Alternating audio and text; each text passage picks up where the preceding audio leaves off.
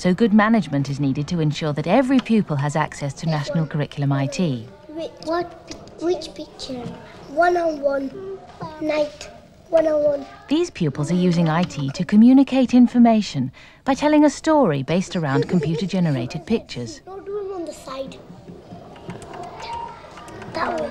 This is a big motivator because the pictures there, they can be moved about, they can be got rid of if you don't like it, they can be added to, and therefore the discussion can flow. And the fact that they don't have to use written language initially, that they've just got the pictures there, is a big plus for us. The dragon wanted the present of the queen and the knight came to help her. Later in the lesson, another group comes to listen to their story. The wizard came and all men, and the king and queen's castle is there, but the king is happy and the queen isn't. The queen said, "Oh no, the dragon's come to eat us." Yes, sir. Can you tell me what that is? Year 2 pupils from the class next door are working with the same programme, but they're using both pictures and text, so the task is more complicated. C or K? They were given a specific task, which was to write an alphabet book for the Year 1 children. The Year 1 children know the programme. Now they will have seen pictures with text as well, so that's a big step for them. And you've seen how keen they were to read the words as they came up to guess what the next letter was going to be. Who's going to read it? Adam, right? Adam, nice and loud. And what are they doing? eating. Eating, which begins with an E. And what are they saying? Yum. Yum, yum. Today we're going to do Pip's Island. Do you remember him? Yeah. Okay, we'll press the level. Thanks, Lee. Anna McCarthy's pupils have severe learning difficulties. Right, what's this? They've recently been on a trip to an island. Oh, and whose island is it? Pip's Island, right.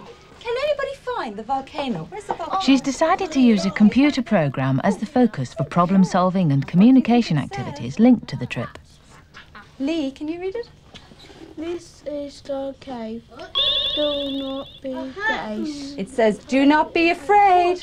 What you're going to do is you're going to pretend to be on the island. What makes the island programme valuable for Anna and her special needs pupils? They can use the programme without having the teacher beside them. It helps tremendously with their independence. What do you think the next thing Pip would say? The use of IT helps the group to create and amend an illustrated story. Right. He'd say, I am. They can use it to develop their independent writing skills, provided you've got the appropriate flashcards or the overlay cards or however you wish to teach them the reading skills. Island, right. I am on an island, Pip. Me. It's also a great visual stimulus in that our children are very visually orientated and they need the visual aspect in their education. So what have you done? Way round. Yeah. So how would you change that? As pupils develop their ability to communicate information, they'll be faced with more complex tasks and equipment. These pupils are producing a European newspaper. Stories from abroad are coming in through a modem which links a school computer to a European news agency. When this finishes, you ought to send another one. Any idea how to get French? Their teacher has arranged for the whole class to work in the library, where they have access to a range of IT equipment. Right, I'll scan this now. One group has chosen to use a scanner to transfer illustrations into the computer. Seems to be coming up all right. Do you want to save it to this now? Yeah. This guy. Should I fast forward it now? Yeah, that's what I want to see. There we go. These girls are searching a videotape for a suitable picture to illustrate an article and are using a digitizer to transfer the picture to the computer. That's okay. They're then able to tailor the picture to their needs. Okay. That's okay. No bit darker yet. Yeah, that's better. That's okay. Right. I should save it now? Save it. Yeah, then we can give it them. Right, do you want to pass that on? Picture of the car. There's a disc with the car on. With a desktop publishing package, text and illustrations are combined to create the newspaper page. Maybe make it bigger. Yeah. As well as using their language and IT skills to create a high-quality product, they're gaining experience in how IT is used outside school. The moment you try to involve IT, they really want to be part of it. It's the next step up, if you want. It's the modern language of the 1990s, and all the children these days must become fluent in that language. So, involving IT helps pupils to be more creative in the ways they communicate and organise information, and better at exploring and refining ideas across the whole of the curriculum. You don't know, John, how are we going to... Information technology also helps when it comes to collecting and analysing information. For example, about milk products, which is the focus of a half-term project for Jill Clark's class. We need to escape. Please, will you escape? These reception pupils are producing a questionnaire to gather information about milk deliveries.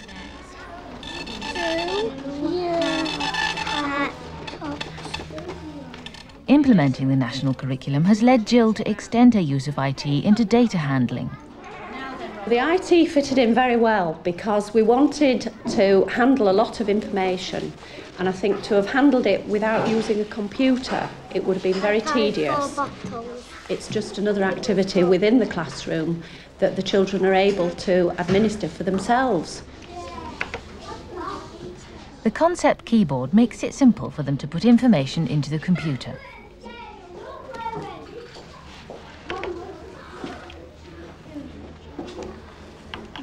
Once the information is stored, they can retrieve it and use the computer to analyse and present the information, although computer printouts were not the only way they chose to display the results.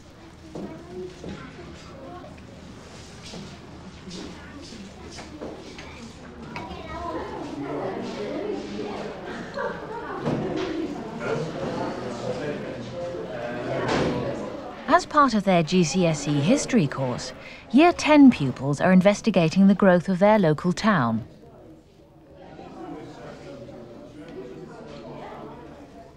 They've gathered information from a variety of sources and are using a computer database to store it. Right, 24. Using IT to analyse the data makes it easier for them to identify patterns and relationships and to test their ideas about the growth of Mythenroyd. The project also enables pupils to consider the applications and effects of IT. The second computer item that we have is a database on the census. It actually gives their coursework an extra dimension as well.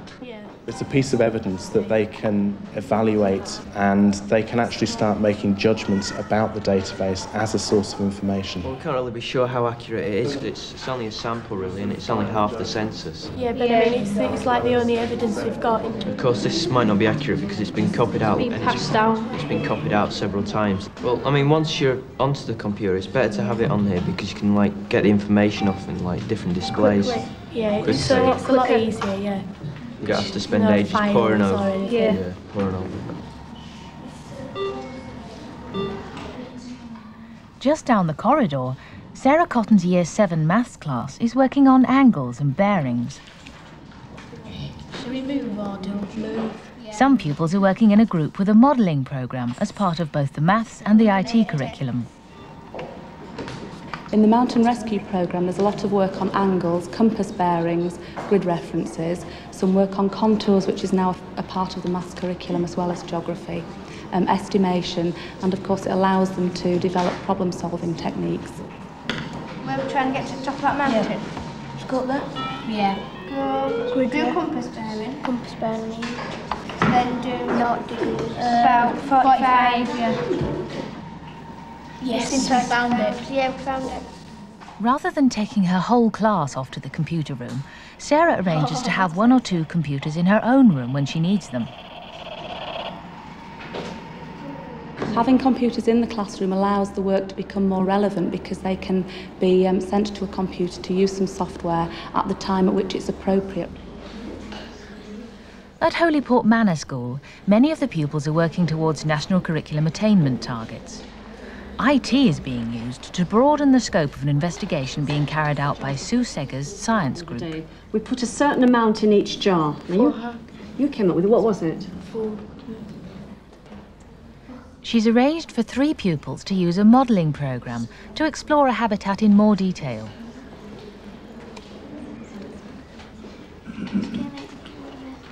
As well as encouraging observation and communication, the programme lets them investigate the effect of simple variables, like time of day. The programmes of study for IT capability provide a framework for using simulations and spreadsheets with pupils of all abilities to help them explore real-world situations and test out their own ideas.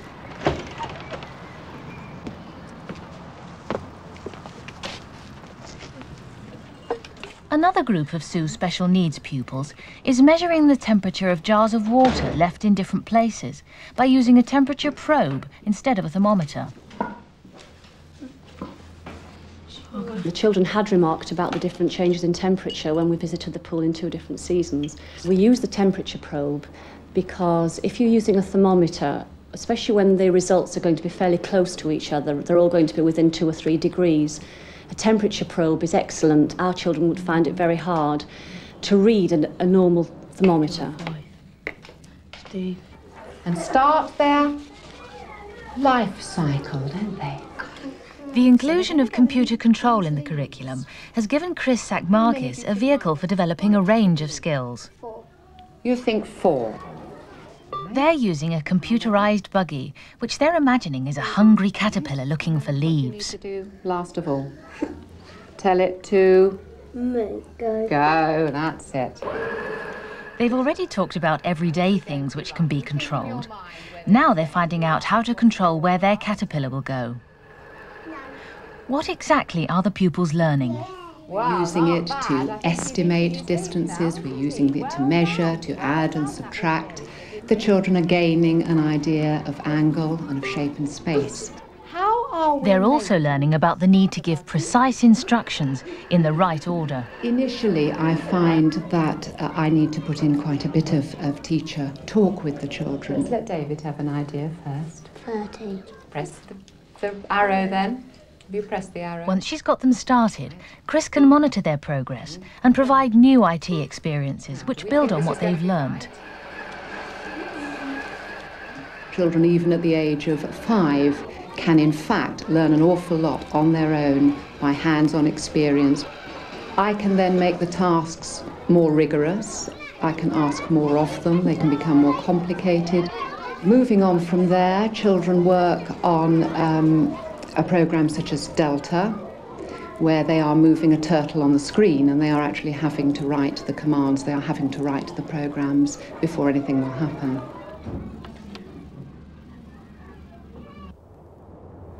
At Poole, implementing National Curriculum IT has led to the school's first use of control technology. The problem of designing and building an extra greenhouse was the idea of Steve Smith, the school's design and technology coordinator. He wanted the class to think beyond the construction of the greenhouse to ways of controlling conditions inside. These pupils have linked light and temperature detectors to a computer to control mechanisms like this automatic watering system. We type in the commands, controlling the lift with the input box and output boxes, and they're attached to the computer. When the light sensitive switch goes dark, the lift lifts up and water goes through the pipe down to water the plants. Yeah. Is it coming out now? Yeah. The IT element has been challenging, but it's been a huge amount of fun. And I'd certainly use it again, particularly if the solutions and outcomes crop up naturally. I think that's the key issue. The children should be able to see a natural use of information technology. The measurement and control strand of IT capability can provide both the structure and the mechanism for tackling problems in a logical way.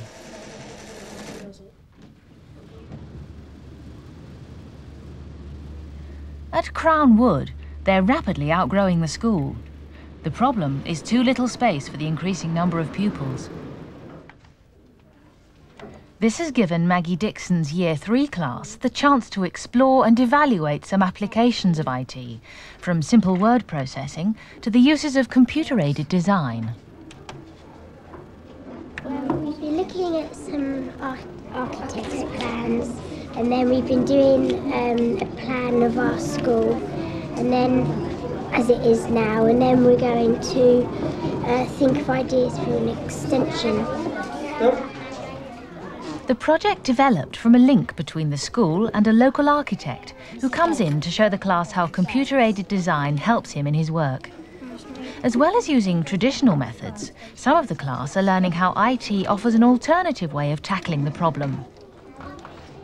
Put a box around it. I wanted the children to get the idea of the versatility of the computer for drawing. Not to replace manual skills, but to show how you can move things around and so on. And the children have learnt to use the 2D drawing system to design the windows and also take a bit further the idea of the scale and how things fit in. Okay. Want to have another go? Okay.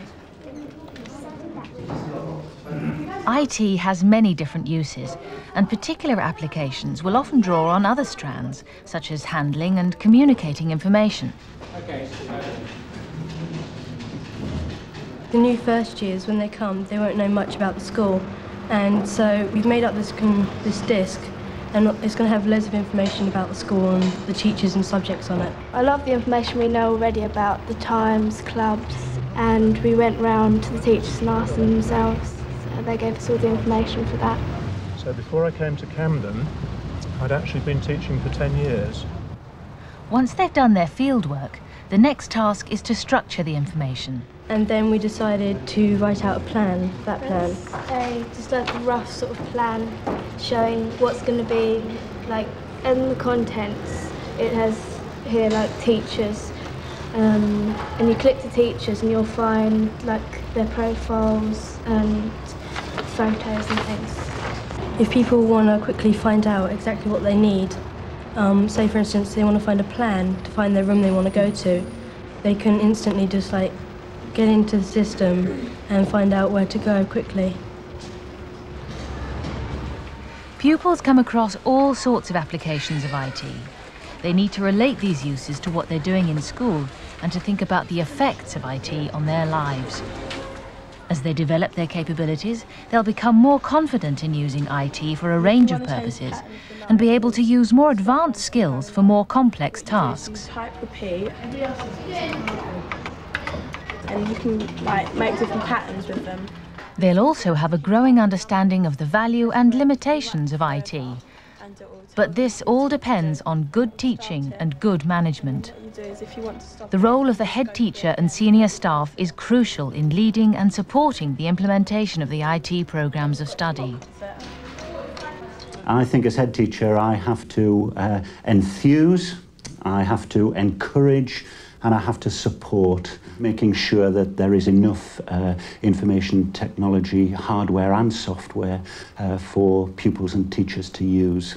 Make sure that we have a clear view as a school as to where information technology fits within our curriculum and what we want both of our teachers and of our pupils.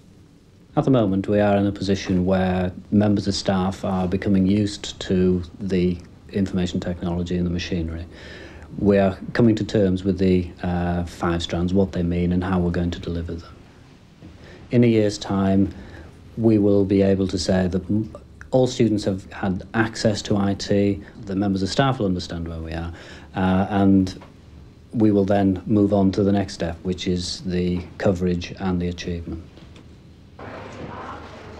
Like Calder, Camden is introducing national curriculum IT in many subjects.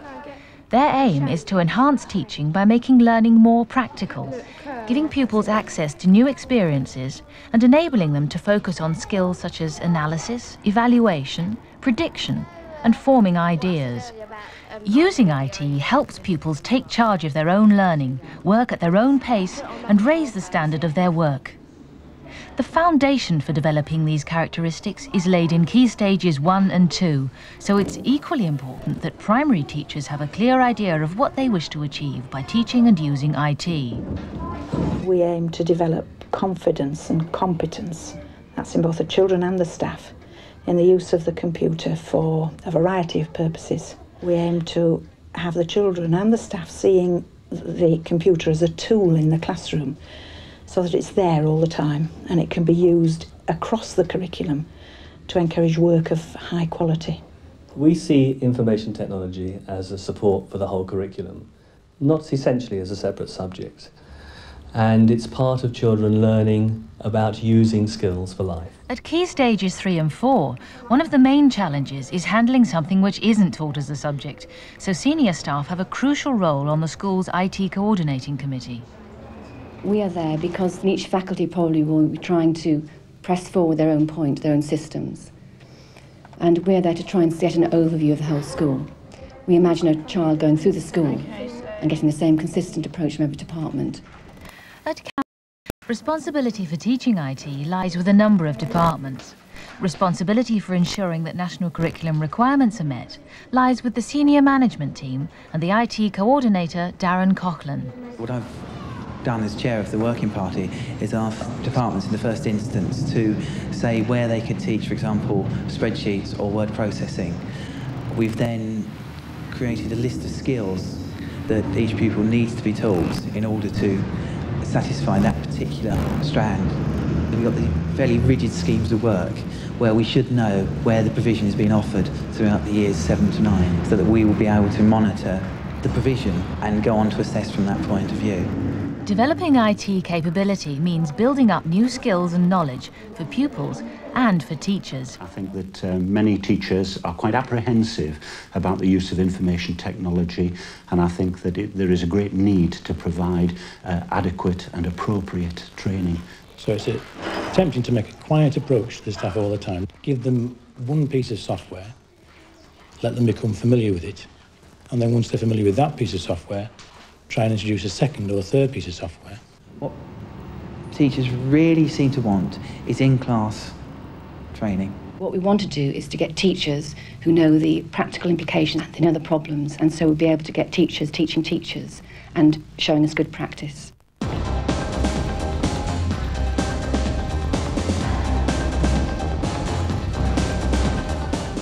With Darren's help, PE teacher Cheryl Bushy has looked at how IT is used in subjects such as geography to measure and analyse information. Now she's using it with her own pupils to see what advantages it offers and what the practical problems are.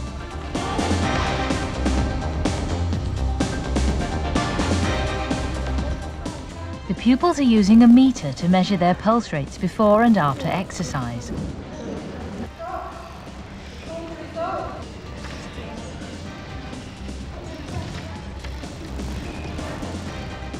This is the first time we've actually used IT. It's been quite challenging. It's been difficult in using the computer and only having one computer at the moment to so many children. The information is entered into a spreadsheet designed by Darren and Cheryl to help pupils analyse their own health and fitness.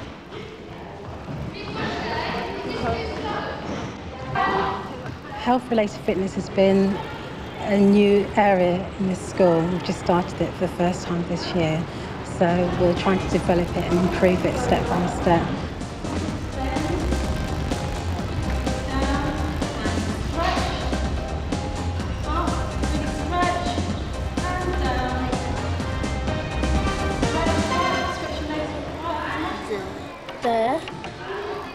It's also important for pupils to be taught how to use new pieces of software.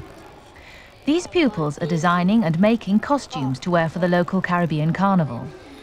The project makes good use of their existing IT skills, but it also gives one group the opportunity to use desktop publishing for the first time. Once they've grasped the way the programme works, they'll be able to teach other members of the class.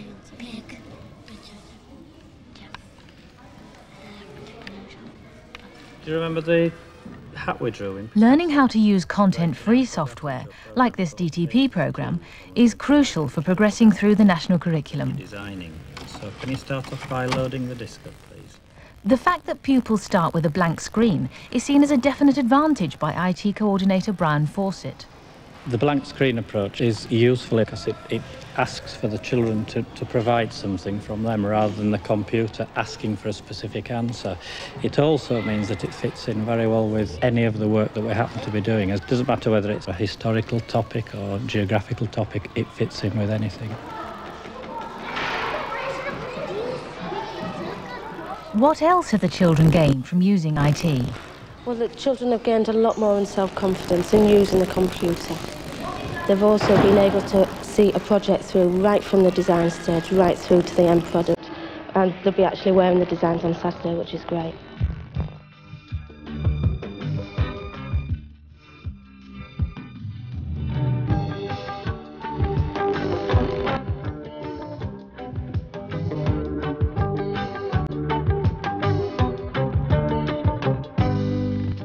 The students' understanding of IT no longer as a toy but as a tool is really the key issue. The ability to be able to say what if, to set up some sort of system, whether it be in a database or a spreadsheet or simply in terms of presentation. What if I change the font on here? What will it look like? Please now, can you go into the garden? In special schools, developing IT capability has a number of additional benefits. It's a white one and a yellow one. Okay, and bring them back to class. We are encouraging staff here to produce pieces of software for an individual pupil or for a specific lesson. So children can really record what they've just done, and all the words are at their level. You've got pictures if they can't read, and then they can all produce a piece of work unaided, which really gives them a good sense of achievement. It's something that they have really done themselves. Youngsters really enjoy using information technology and very often achieve much more than perhaps we believed they were capable of achieving. The National Curriculum Programmes of Study for IT Capability provide the structure for teachers to ensure their pupils get the best out of information technology. And the wizard's going to cast a spell on the dragon. So it's part of all the other resources that you have, but it's quite an important resource because it's so much more powerful. You need to spend time showing children how to use it. Once they know, and children become expert very quickly on the computer, you can actually step back and they will carry on and they will produce some pretty amazing things.